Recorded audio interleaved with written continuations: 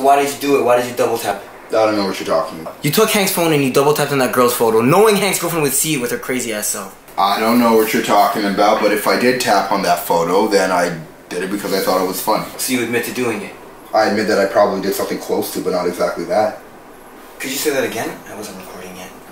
Oh, like, sure, man, into the mic? Yeah. Okay, so he gave me his phone, and I opened up the gram. I hit the like, you know, gave it a like, because I knew that she was going to see it.